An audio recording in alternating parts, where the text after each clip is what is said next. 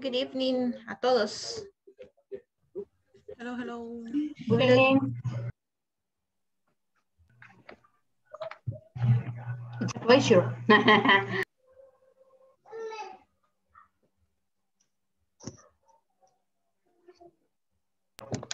No se le escucha. No se me oye, hoy sí se me oye. Que tenía Hoy sí, teacher. Ay, sí. Esposo, tras que amolada, peor todavía. No, so let's see, today is the last day of the course, right? Hoy es el último día del curso, ¿verdad? Del preintermedio 1. It's been a pleasure being with you all of these days. Ha sido un placer estar con ustedes todo este tiempo y espero que hayan aprendido algo nuevo todas las clases, ¿verdad? So let's get started. Vamos a empezar con lo que tenemos pendiente para poder avanzar en lo demás que quedamos pendiente también, ¿verdad? Que eran los phrasal verbs que nos pedía Elizabeth. Y la misma lista que les mandé ahí, se las mandé de una página que los encontré en PDF. They're like a 200, I think, or more. So that it will be good for you if you wanted to learn them or if you wanted just to check them on, right?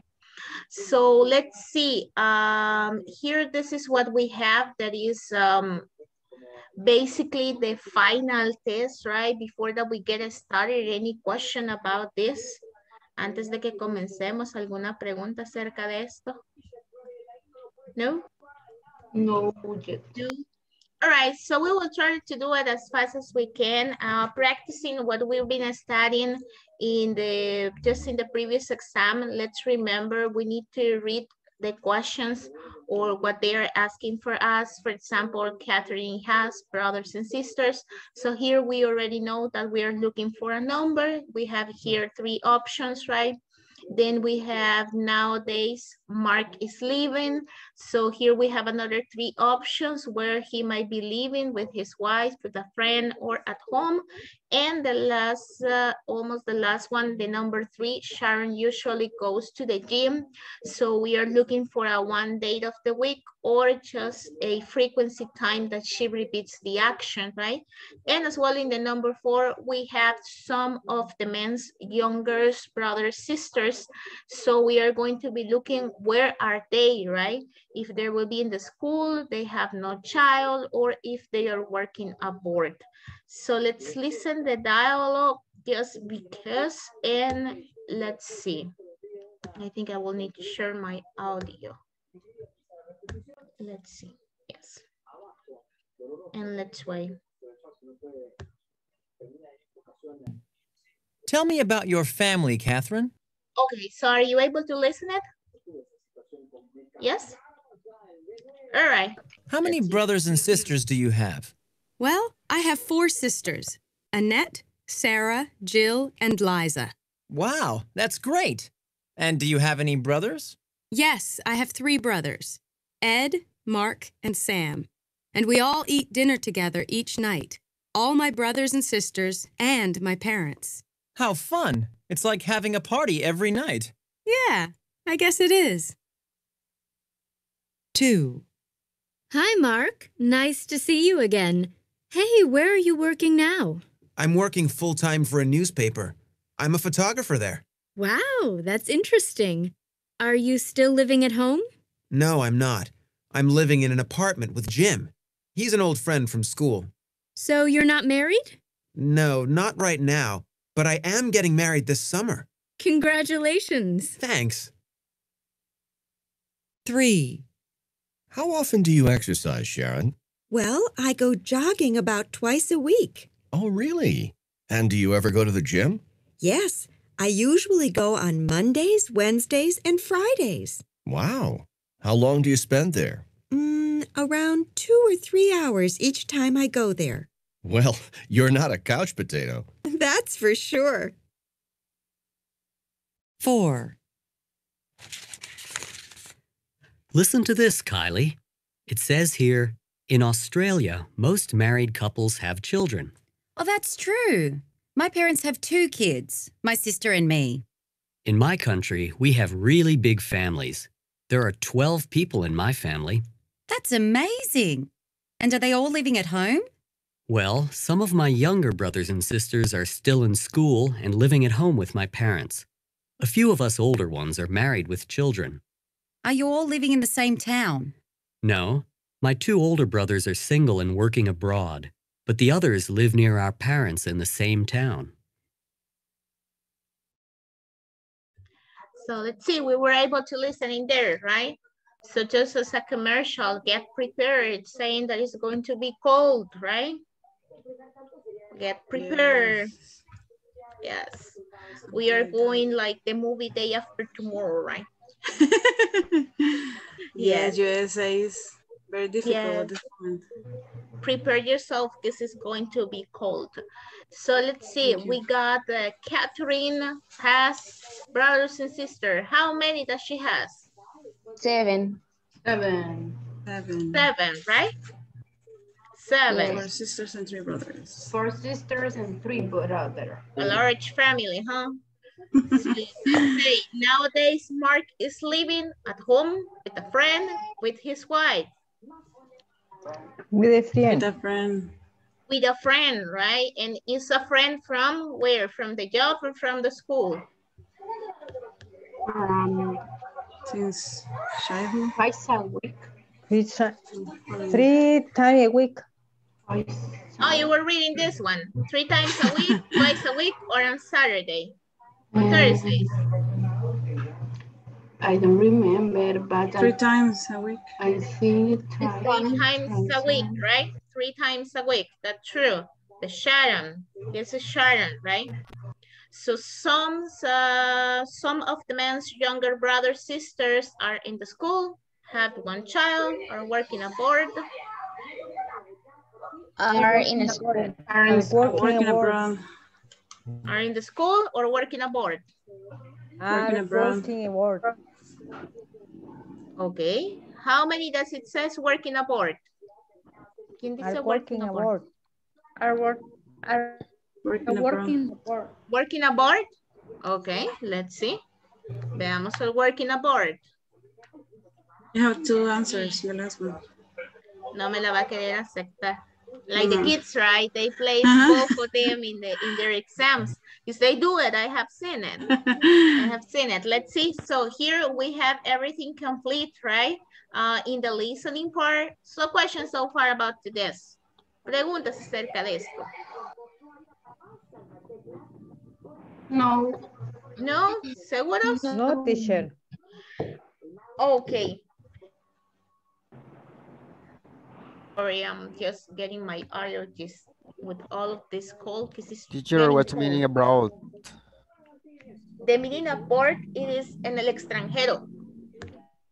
Oh, thank you, very kind. You're welcome. You're welcome. That it would be en el extranjero. Okay. Sorry, my allergies getting me crazy. Let's see. These ones we have already completed because some of you were asking these questions, right? Whenever we were doing in the previous weeks. So let's see. In the part number 1, it says instructions. Complete the sentences with do, does, or would, right? I have already the answers here. Can someone read the number 1 along with the answer? ¿Alguien puede leer la número 1 junto con la respuesta?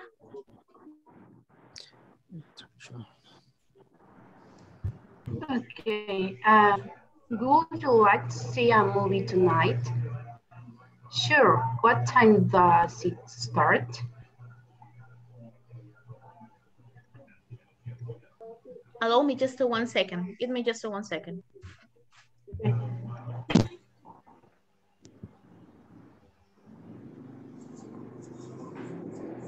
Would you like to see a movie tonight? Sure. What time does it start? Thank you very much. Yes, that it will be right. Would you like to see a movie tonight? What time does it start? That's true. So we already know that it will be would like. For what do we use would like? ¿Para qué utilizábamos would like? When I... To express what? Think, or when I want to think. When you want something, Respeto y right? amabilidad. Yes. That's true. When you want to know something about someone, or if you would like, or if you want to know if this person wants to do something, right? In this case, going to the movies, right? So let's see the number 2. Someone read the number 2 along with the answer, please.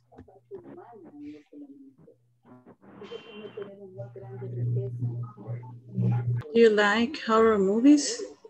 No, not really. Not really, Do you right? like horror music? I love horror movies. Horror movies? Horror No, music? not really. Whoa. Horror movies. Horror movies, okay. I love What it. about you guys? Do you like horror movies? Horror movies. ¿Qué hay de ustedes? ¿Les Yes. gustan las películas de horror? Yes? Yes. Okay. Yes. Wow. That's good. So number 3. Who would like to read number 3? Alejandra, go ahead.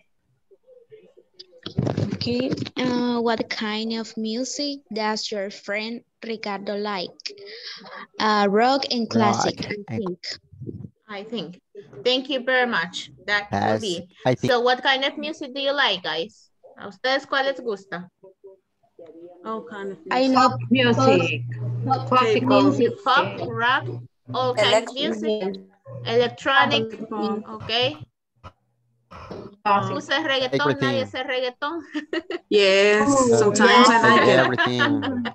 Yeah, I mean. Okay. Like it. You like it?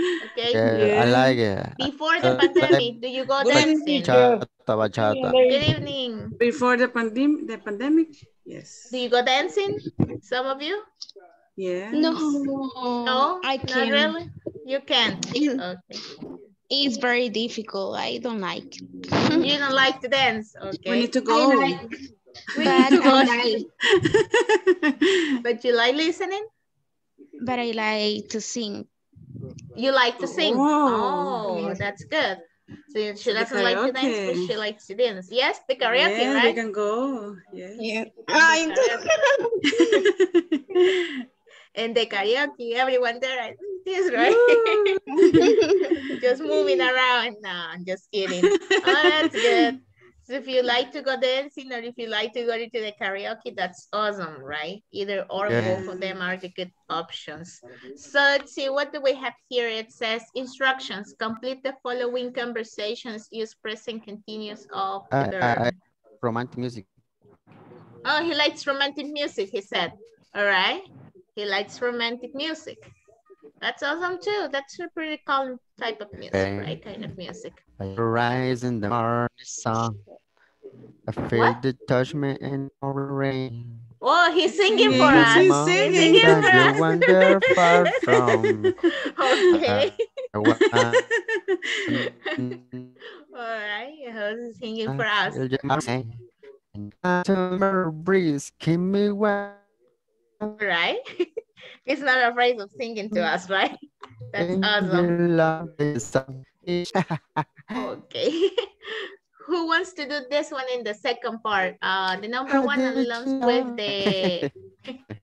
with the answer too, if you're so kind. ¿Quién le gustaría ser la número 1 de la segunda parte?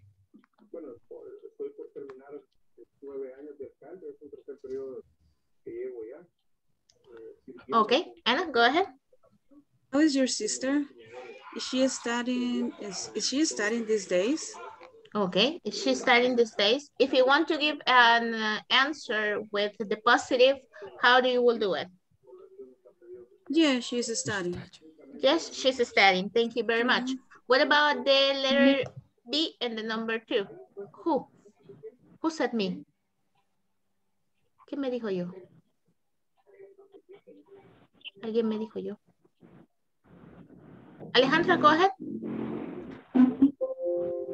No, she isn't. She is working as a cashier at the grocery store. Okay, thank you very much. So the number 2, who would like to do it number 2? ¿Quién le gustaría hacer la número 2? Me, Leslie. Leslie, go ahead. Is that Davy over there? Who is he waiting for? Okay, letter B. Who would like to be letter B?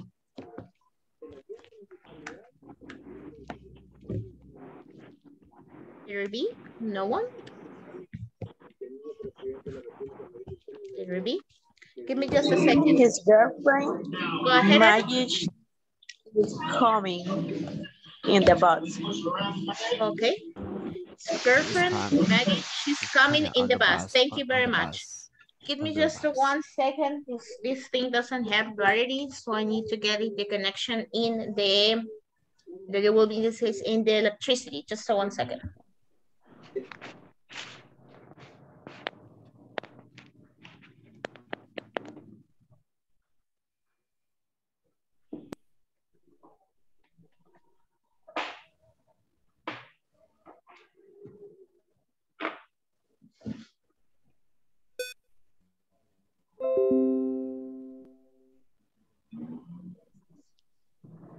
Thank you very much. Really sorry for that. I didn't get realized that my battery was low, right? No me había dado cuenta que la batería estaba baja. Wow. Really sorry. Sorry. Yes. With this one, yeah, sometimes I forget to do it in the morning, right? Se me olvida hacerlo en la mañana, lo siento. So let's see, the number, this number, we have already finished this part, the letter B part. Questions so far about this part? Preguntas acerca de esta parte. Questions? No questions? Nope. All right. Let's see, it says multiple choice, right? Here we have a multiple choice instructions, choose the correct word. Let's say Jay does every morning before breakfast. What it will be the correct one? Yoga, football, jogging.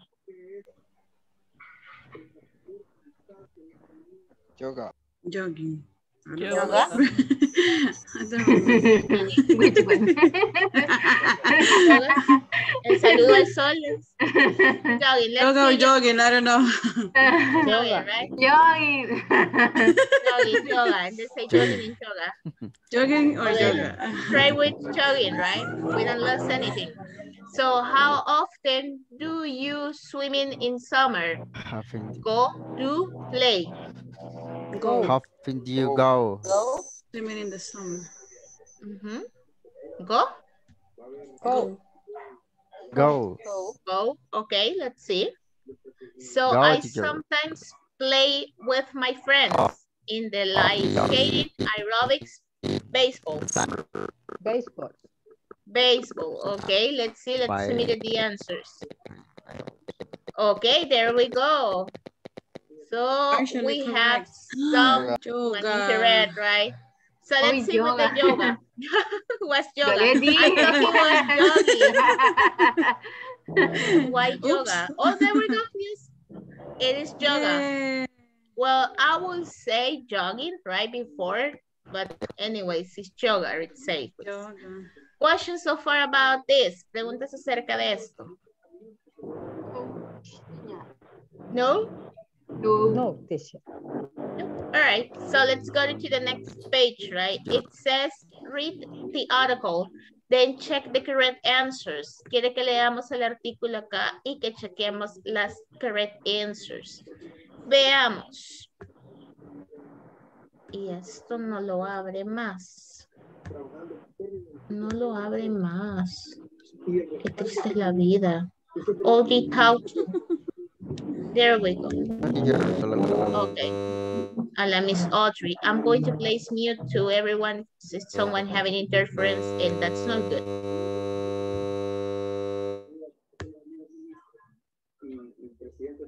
Okay. So there we go. So we have here Audrey Tatu. So who would like to read the first paragraph? Okay, me, Astrid. Go ahead, Astrid. Sí, le escuchamos, Astrid. Okay, Audrey Tautu is a young French actress. She has fans around the world. Here are some interesting things about Audrey's life and career. Thank you very much. Who would like to read from 1978 up to the 90s? ¿Quién quiere leer desde 1997 hasta los 90? Who would like to read it? 1978 sería. Ay, No. 1978, I'm sorry. Yes. To the 90s. Usted elija, Loli. Yo. Ahí que están en las clases. Democráticamente. A ver si en el último día están todos en la clase.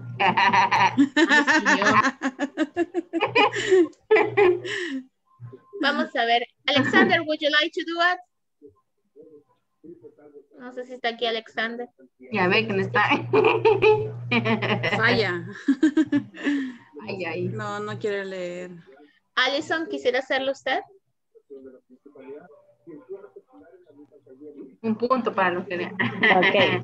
Me voy a Alison. Okay. Yes. Ani, ¿a usted le gustaría? Vermont, friends. A ver, bicho. Right. Puedo yo. I listen, you told me that I can. Sí puede. Sí puede, Alison. Sí nos puede leer, sí. No. Yes, I can. Yes, Okay. Yes, I can. So, Okay. Alejandra lo va a hacer desde el 2002 hasta el 2003, ¿verdad? Que es donde termina. Ok, go ahead, Alison. Okay, Andre is born in Vermont, France. Andre acts in plays, especially comedies in high school. After that, she goes to acting school. She wins the prize Best Newcomer for the action on French TV. And the numbers, I can't read the numbers code. You can read it just 2 by 2, 1999. Okay, 1999. Yes. It's only that simple. Yes. Yeah, That's okay. the only thing. Yes. Just this word, right? It's comedies. Okay. Comedies. Okay. Comedies. Yes, comedies. And it's yes. best newcomer. What is? Yes. Best newcomer. Best newcomer. Yes. La mejor comediante, ¿verdad? Wow, that's true. So let's see. Alejandra, your turn. From the 2002 up to 2003. Okay, 2002. Andrew acts in many movies, including both. I don't know the pronunciation of that word. Bollet. Then she plays a young woman called Amelia in a movie on the same name. Amelie, 2001. Is in French, but the film is a big international hit. Andrew becomes popular in many countries, including the United States. Andrew also acts in a film called God is Great. I'm no 2002. Thank you. 2003. Yes, okay. Please. Andrew has a big year. She acts in the Spanish apartment and he loves me. He loves me not. She also acts in very pretty things. This is the first time she speaks English in a movie. Okay, thank you very much. So this one is just something French, right? It's about what else. So don't worry if the pronunciation is not right, it's not okay. It's just something in French, right? Any questions so far about the vocabulary in the dialogue that you would like to know?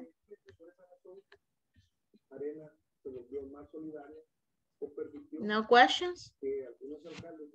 No questions about the vocabulary? No. No? All right.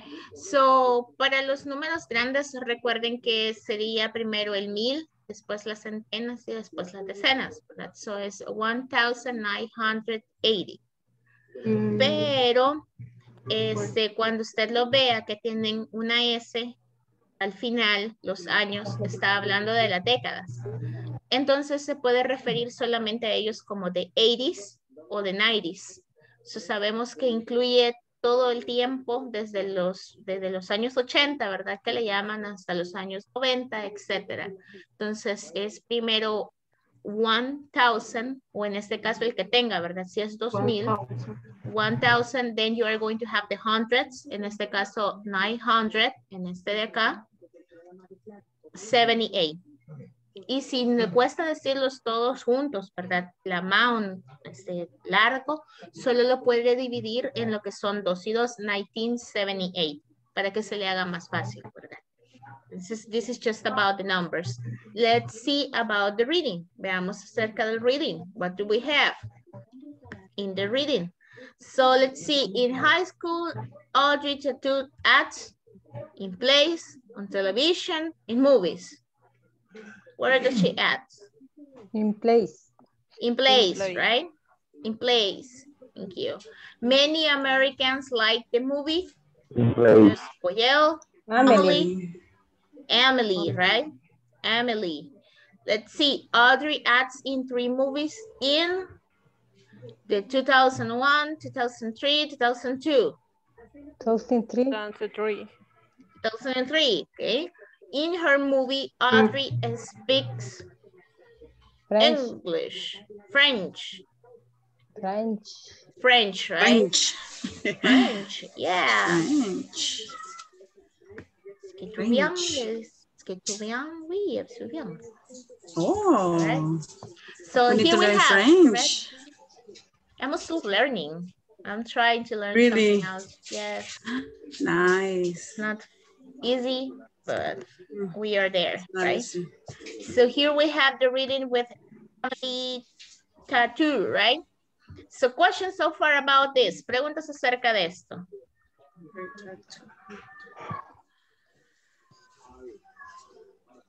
No? No questions? No, teacher.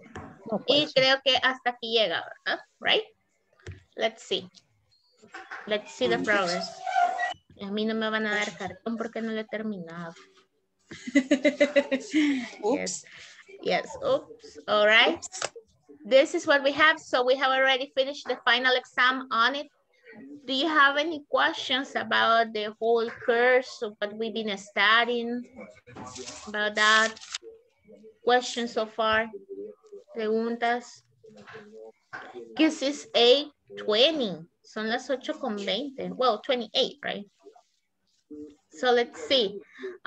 Here what we had from Elizabeth, right? That she asked for. Is Elizabeth here today? No, she's not, right? No, she's not. Look, she's not here. Okay. So this is what we have. Phrasal verse, right? This is something that we call it phrasal verse, or someone might say it just compound verse. Something compound is different than a phrasal one, right? Because the phrasal ones are something that are made up to make a phrase in total. Something that is compound, it is something different, right? Because each verb by itself should have their own meaning.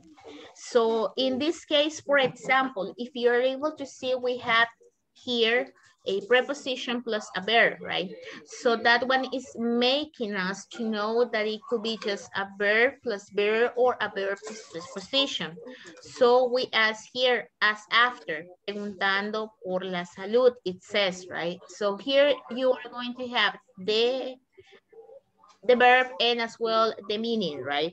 Here we have something that it says, verbos los acompaña un adverbio, phrasal, o una preposición, ¿verdad? Una preposicional de verbos, modificando el sentido del verbo al que lo acompaña. ¿Qué es lo que sucede acá? En el caso de estos verbos, no son verbos compuestos, como me decía ella. Son verbos frase, porque mencionan una frase haciendo uso ya sea de un verbo, que sería un adverbio, más otro verbo, y o una frase o una preposición, ¿verdad?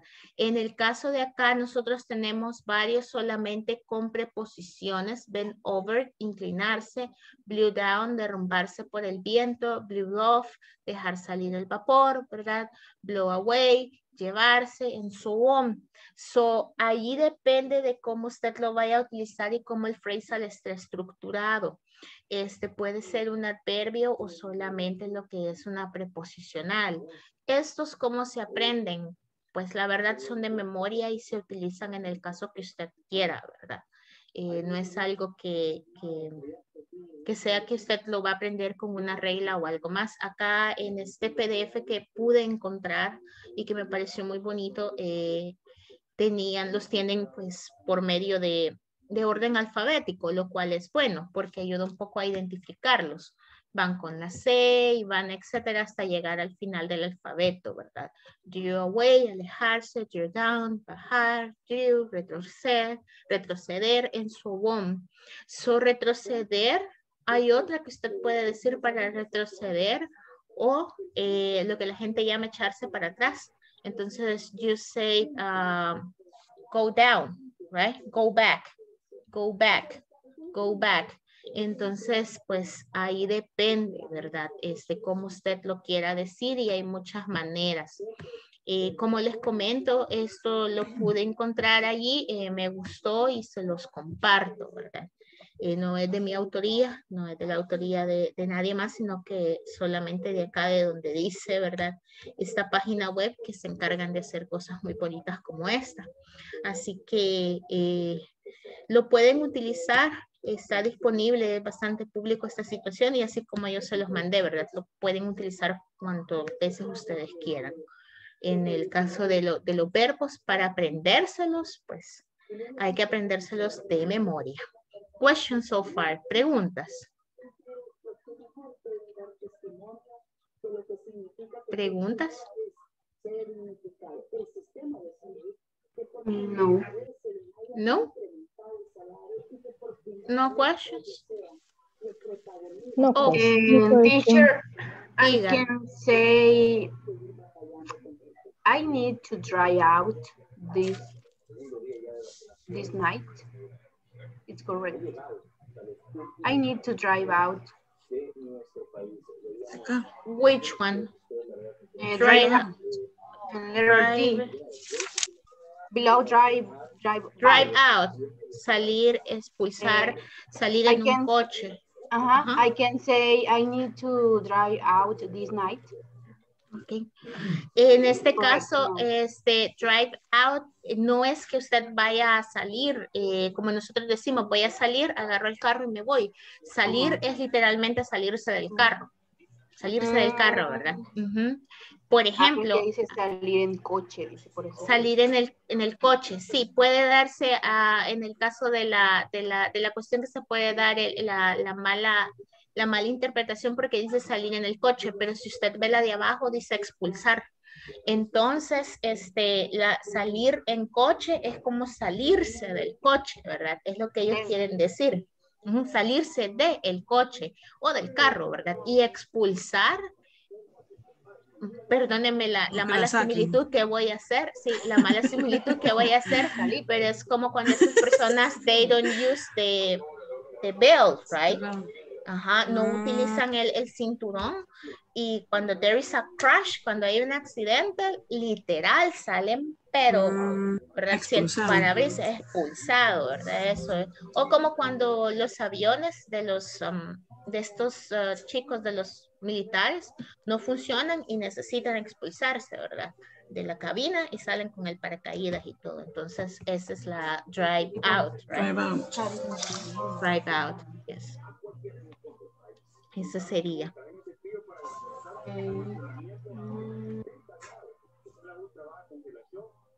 Es rellenar, fill in. Fill in. Fill in, rellenar. Cuando usted habla de rellenar, es en este caso, tiene papel y una form y usted le hace fill in, rellena todos los espacios.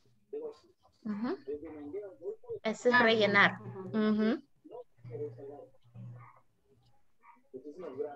Teacher, diga.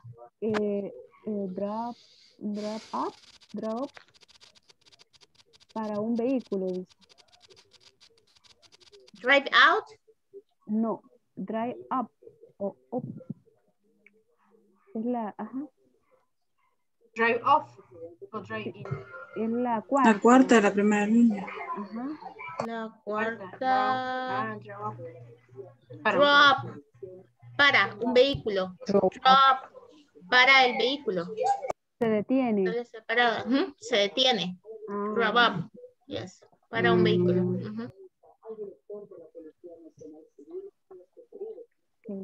Grow up. Yes. Solo sería con AD, ¿verdad? Yes.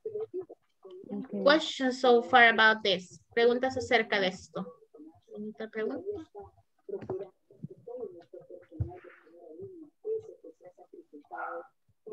Preguntas, no preguntas. It into. ¿Sí alguien me dijo? Sí. Donde dice it into. Roer dice. En la segunda columna. Ahí. It into. ¿Tiene el plato de comida o algo así? Mira. Eso es roer. Eso.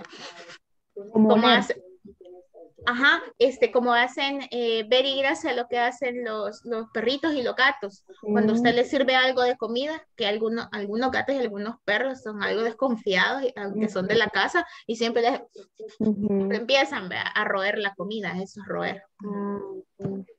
Sí, ya sabe. Okay. Questions? No questions? All right. So if there are no more questions about this one, esto pues ustedes lo van a tener ahí, ¿verdad? Nos pueden repasar. Si tienen preguntas a lo largo del día, de la semana o de cualquier otro día, ¿verdad? Háganmelo saber y yo con mucho gusto también les puedo contestar. Okay, I would like to know if you have any questions about the course, something that might not be, in this case, completely clear, not clear at all.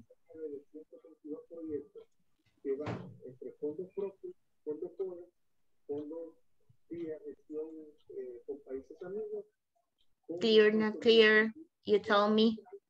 Ustedes me dicen. Sí, no. Everything is clear, you sure? ¿Estás seguro? Sí. Okay. Let's see. This is what I have. The answer, right, for the question, why it not could be two nouns, two personal pronouns in the same sentence, right? Como se fijaron en el otro, sí pueden haber dos personal pronouns, you and I, en una sola oración refiriéndose a algo. Pero este you and I, si ustedes se dan cuenta, está haciendo, en este caso, esta palabra, en, que es el conector, ¿verdad? Un conector, el que tenemos, permítanme, lo voy a hacer un poquito más grande. Es un conector que sí nos permite hacer el join de dos personal pronouns. Sin embargo, en la otra que teníamos, I want her help, allí ya nosotros no podemos. Porque aquí ni siquiera nosotros tenemos un connector. Aquí lo que nosotros tenemos es un verbo de acción. Entonces, para eso hay algo que se llama el sujeto principal de la oración y el objeto directo de la oración sobre quien recae la acción, ¿verdad? A quienes está siendo llevada, o le podemos llamar, en este caso para no hacerlo tan largo, el segundo, el sujeto secundario de nuestra oración. So, en este caso, por esa razón, nosotros no podemos tener el she aquí. I want she help, right? Porque primero no es una conjunction, no es un conector. Segundo, nosotros tenemos un verbo de acción. Para el verbo de acción solo puede existir un sujeto. Y tercero, pues en este caso gramaticalmente está errado, ¿verdad? gramaticalmente. Entonces nosotros necesitamos auxiliarnos de cualquier otra cosa más que sea, en este caso, un pronombre objeto o un pronombre posesivo o cualquier otra cosa más que nos ayude a hacer saber sobre quién va a ser el objeto directo o el segundo sujeto de nuestra oración, sobre quién va a caer la acción, ¿verdad? En el caso acá, you and she, sí se podría, porque también es en este caso una conjunction y lo puedo decir tú y ella, ¿verdad? O you and her. Ahí depende de cómo se vaya a deformar el lenguaje conforme el tiempo vaya pasando. Estos con los conectores o con las conjunctions son bien fáciles de utilizarlos porque no requiere una acción. Aquí sabemos que tanto él como ella o él y ella y él, ¿verdad? Sea en este caso, van a estar en el mismo orden o en la misma acción que están haciendo, ¿verdad?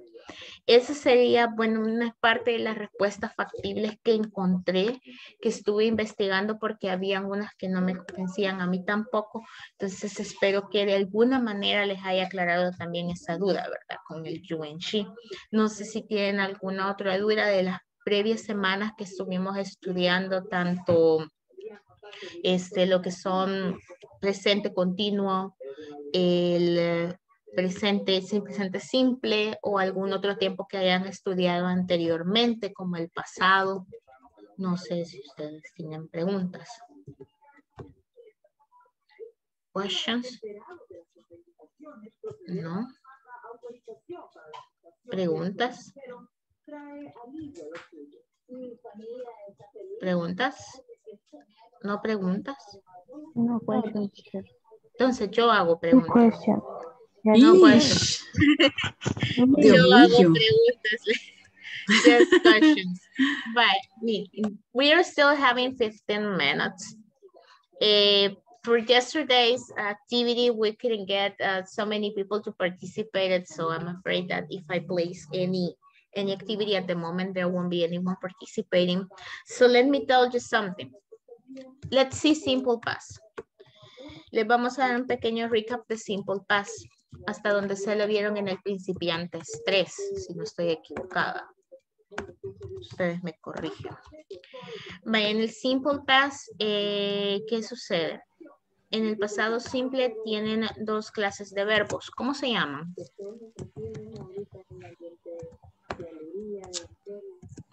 Regulares e irregulares. Regulares e irregulares. And irregulares. Ajá. Ok. With the regular verbs, ¿qué pasa con los regular verbs? No cambia. No. Sí, los regulares no se me ponen No cambia, ¿verdad? We add, ¿qué les agregamos a estos amiguitos? ed. Ed, right? Ed, good job. ¿Y los irregulars qué pasa? Cambian. Tienen They change. propia. What do they change? ¿Qué cambian ellos? El tiempo en que se usan. Presente. They change. What is the change that they have? Time, present. Okay, time. ¿Qué más? They change our structure. Structure, you say. Ok, ¿qué más cambian? Climb. Which one, I'm sorry? How do you climb? Perdón, no entendí. Escuché un background y no le pude escuchar su voz. Me lo repite, por favor, disculpe. El clima cambia, pero no sé si va a incluir. Okay, the writing form, the writing and the pronunciation as well, right? Okay. ¿Qué más cambia? ¿Solo eso? ¿O algo más?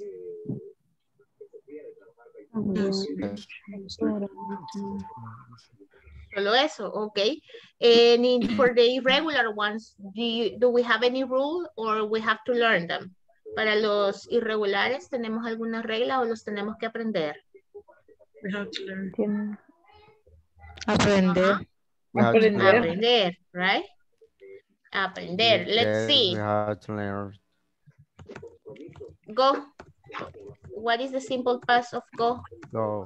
Went. Go. Went. Which one? Went. Went. ¿Y el past participle? ¿Alguien se lo sabe? Gone. Gone. Gone. Gone. Good job. Take. ¿Quién se sabe el pasado de take?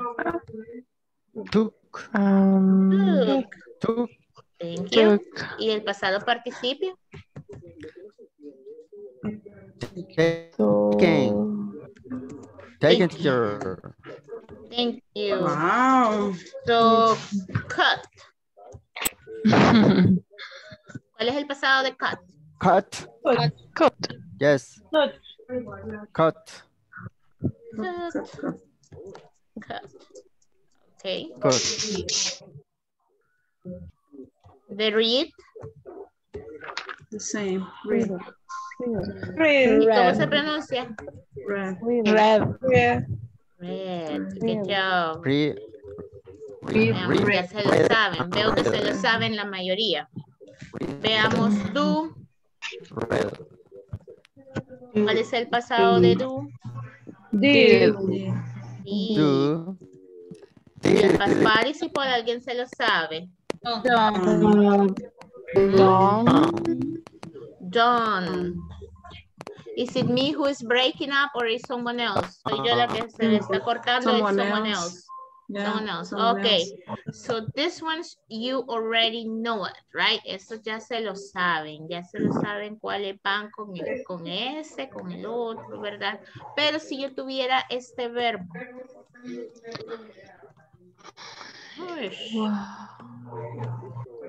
Yeah, wow. Every time that I hear someone saying like that, I'm like, wow, me too. I'm feeling like that. I feel you, my friend. I feel you. Yo me emocioné. Yes. Me too. Me too. I just get like, oh my God. Okay, let's see. Watch. Watch. Bájenle mucha. Watcher. No me estaré escuchando en la clase porque es cierto. Okay. ¿Ah? This one. No, es que tengo abierto el micrófono porque nos está preguntando. Ustedes lo van a oír. Just do 1 second. I'm going Qué to triste mute estoy, everyone. man.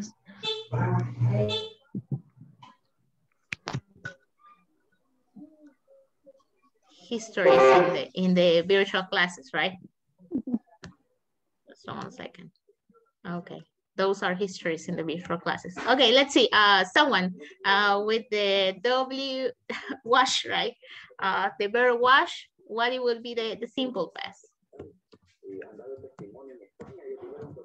Wash it, right? I answer it myself. Any other verb? ¿Algún otro verbo que sea regular?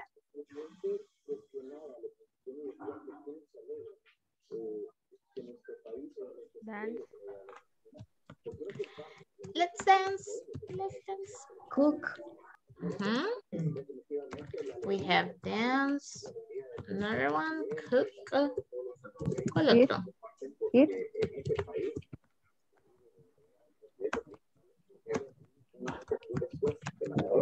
Love, check. Loved. And we are going to check. Loved. Which one? Which other one? ¿Cuál otro? Play. Check. Play. Lovers. Lead. Etc. Right? Okay, why did I bring all of this to you once again? Did you know, right? Everything like that. That these beautiful verbs here, they got 3 different pronunciations. Les comentaron que los verbos en pasado tienen 3 diferentes pronunciaciones. Yes. Yes. What are they? ¿Cuáles son?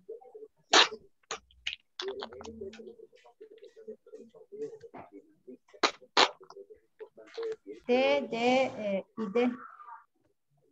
Which ones?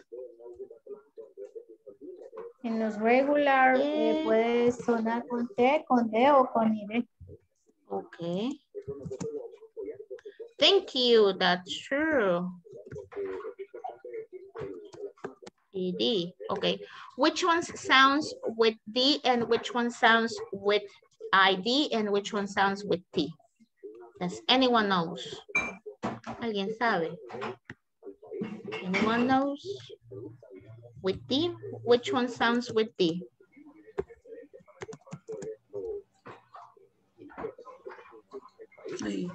This thing looks like an emoji, huh? Eso estaba pensando cuando la vi. I know. That's come to my mind at the moment that I saw it. This looks like an emoji. This looks like an emoji thing, I said. Okay. It will be the ones with L, with N, R, let me place it here. R, G, P, S, W, Y, and Z. Those ones are the ones that get the pronunciation, right? Those verbs that has this. Where do they get it? They get it whenever they are finishing in these letters. Lo obtienen cuando terminan en cualquiera de estas letras, ¿verdad? O que parcialmente terminan. With M? N, with N. With M? N. I'm sorry? With M? Sí, con la letra M. M, yes, as well. Let me check in my list. Oh, no. The M is not there. Let me check. Clean the damage. No, with the M, no. Just only with the N. Just only with the N, right? Con la N, no. Con la M, no. Solamente con la N. Los tenemos en la D. Esos serían con la D, right? With M, no. With M, no. Double confirming here, no. On my list, no, I don't have it. I will send it to you at least so you can have it then as well. Let's see, T, right? Con la T, ¿alguien sabe cuáles son los que van con T? Anyone? Q, S. Q, S. Okay. H. H, or a combination. H o una combinación. Tenemos la H o combinación de H's. Combinación. Tenemos las combinaciones. Llevan H, sí. Muchas gracias. Tenemos combinación. Es H, CH, GH. Okay. There is something that is missing. One for Peter, right? La de Peter. P. What else? P. We got C. Tenemos la C. ¿Cuál otra? F. La F. We will need to verify because that one, the F is not voiceless. But let's see. Se la voy a doble confirmar porque la F no es voiceless. Okay, I will put it in parentheses. Then we have X, right? That's in Xavier. Okay. What else? Anyone else wants to add something? No? Yes, no? All right. So these ones are the ones that we have as a T, right? So every verb that might have these letters at the ending as well, right? That it might be ending or they have any word ending or have this letter prior, one vowel, you can pronounce it as a T, but only in the simple past with the regular verbs. Los va a pronunciar así solamente en el pasado simple con los verbos regulares, ¿verdad? Los irregulares, pues, como ustedes me mencionaban, tenemos solamente cambio en pronunciación y escritura. Veamos, ID. With the ID, which ones are the ones that sounds ID? ID. ¿Cuáles se suenan con ID? Los que se suenan con ID son la T y la D. Esas son las que suenan. Son verbo terminado en eso. Vamos a necesitar la pronunciación id, right? Id. So las otras son ids, ¿verdad? Yes, esta es un poquito complicada porque duele un poco la garganta. Es un sonido bien extraño. La otra es más fácil porque es más empujado. Y este es I'd. Yes. That it will be for you to know, right? Just a little recap on what you've been studying in the previous courses. You don't have to learn it like by heart, right? It's important that you can start doing the changes, yes. But it depends on you, right? That you will be practicing yes or no. Ahí depende de ustedes si van a practicar sí o no. Los cambios se hacen conforme al tiempo, pero el tiempo es práctica también, ¿verdad? Así que no olviden eso, que siempre tienen que seguir practicando todito lo que aprenden. An hour is not enough. Una hora no es suficiente, right? It's not enough practicing. It's hard practicing online, right? Es un poco difícil practicar online. But every time that a person, a teacher, a facilitator, anyone that it will be helping to you, gives you the time that you can get something out of yourself, participate, right? Talk, participate. A vez que se le da la oportunidad, ¿verdad? Yo no les hice muchos grupos porque hay algunos que su micrófono no les funciona bien, ¿verdad? Yo lo entiendo eso, no hay problema, pero aunque no participe aquí con nosotros, ¿verdad? Hágalo en su casa, escriba, ¿verdad? Y tome provecho. Eso sé de mi parte, ¿verdad? Comments, questions. By the way, if you have any question regarding your inscriptions, let me know. Tomorrow I will be contacting the person in charge, the coordinator. So I will let her know all of the doubts that you have about it. Because Anna, I'm sorry, I'm going to write her tomorrow in the morning so I can get an answer during the afternoon time, right? Or during the midday time. Si tienen alguna pregunta con respecto a algo que quieran saber, y yo con mucho gusto se lo hago llegar a la coordinadora, póngalo en el grupo también porque ella está en el grupo y puede ver también ahí sus comentarios o preguntas si ustedes las tienen. Igual yo se lo hago saber y luego le informo a usted, ¿verdad? El día de hoy termina su curso en línea, hasta donde yo veo en la plataforma dice que termina el 24 y me imagino que es para todo lo administrativo. Fecha de inicio, esa no me la dan a mí, right? I'm afraid that I'm not going to be with you the next coming module. Creo que no voy a estar con ustedes más. So take advantage of everyone. Tomen ventaja de todos, right? Everyone has their different way to teach. Everyone has their different methods to teach. And everyone do the things that the way that they think that is good, right? So, cada uno hace las cosas como pensamos que es mejor, lo que mejor les facilite a ustedes o lo que mejor vaya a ser más amena la clase, ¿verdad? Depende. Así que it's almost No llores. nine. Oh, yes, my allergies are making me cry. No, I'm sorry. You know, I have 2 jobs, right? This is my secondary job, so that's why. Yeah. So, I'm most likely all the day. Yes, and the weather is not good for me. I'm always getting allergies. El clima no me hace bien. Las personas que tienen alergias se identificarán. Yes.